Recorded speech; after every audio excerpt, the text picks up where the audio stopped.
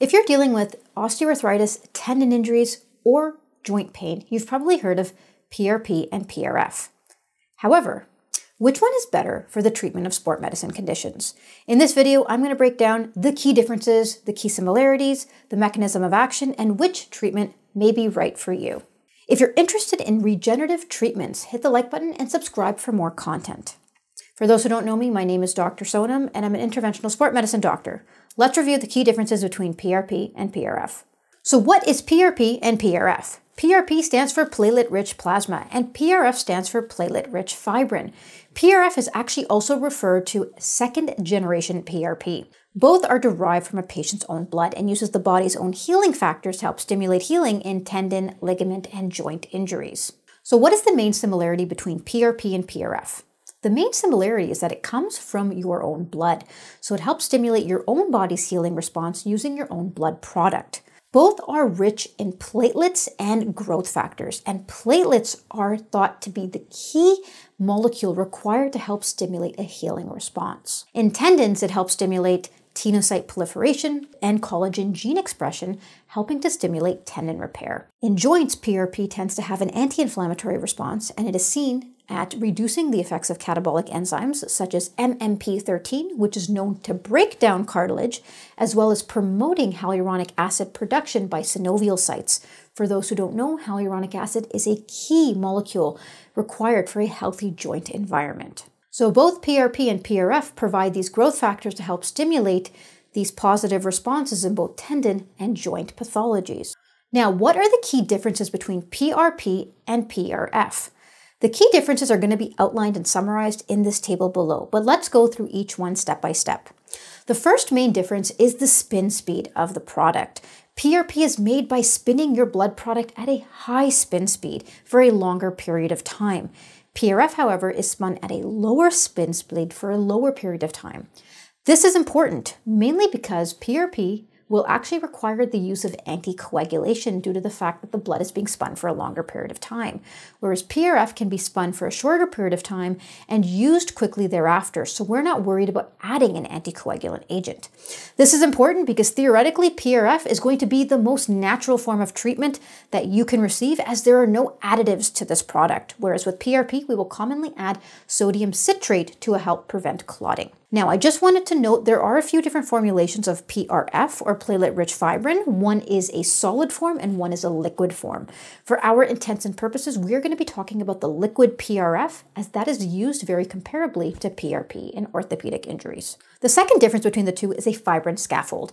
PRP is spun so fast that all you get are a high concentration of platelets, whereas with PRF, the low spin speed allows you to retain a fibrin matrix in the final product. This is going to be very important because this can help deliver growth factors to the area very slowly, whereas PRP's growth factors will be delivered and dispersed quite quickly.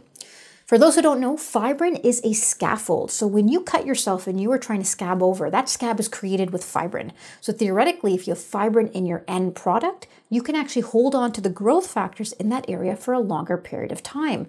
Versus with PRP, if there's no fibrin in that, those growth factors will be metabolized and spread away from the area that they were injected very quickly. The third main difference is the cell composition. So this is arguably the biggest difference between the two, in addition to the inclusion of this fibrin matrix.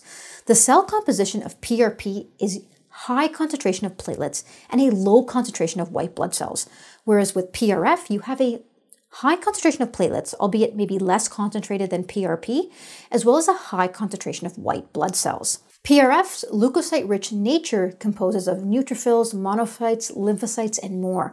And what they do is they secrete cytokines to help create an antimicrobial response and also improve healing at the site of the injection. This key difference and the addition of white blood cells allows PRF to also work from an immune cell effect. PRP tends to be leukocyte poor, which has very few white blood cells and focuses purely on platelet-derived factors. The last main difference is the growth factor released.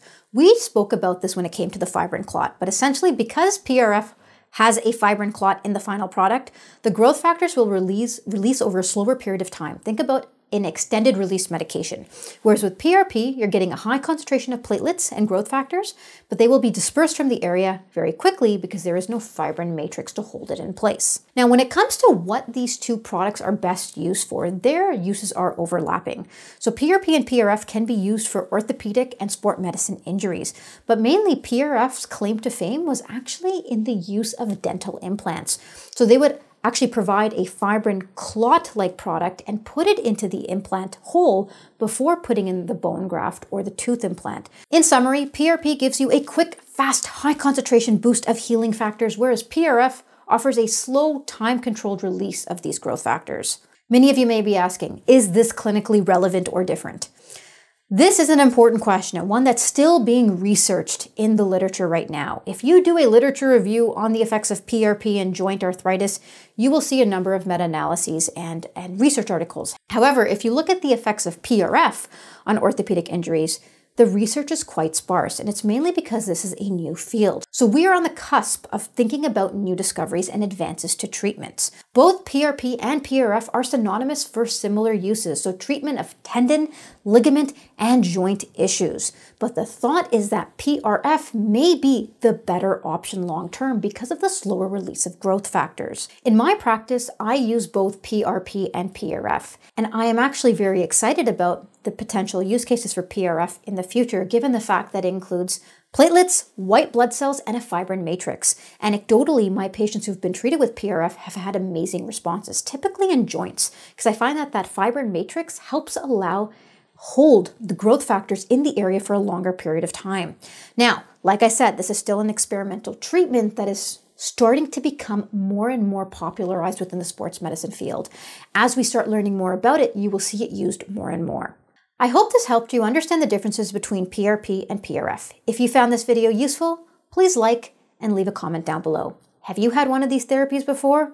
If so, let us know and let us know how your response was. If you want to learn more about my PRP injection protocols, I will leave a link down below. For now, that's all.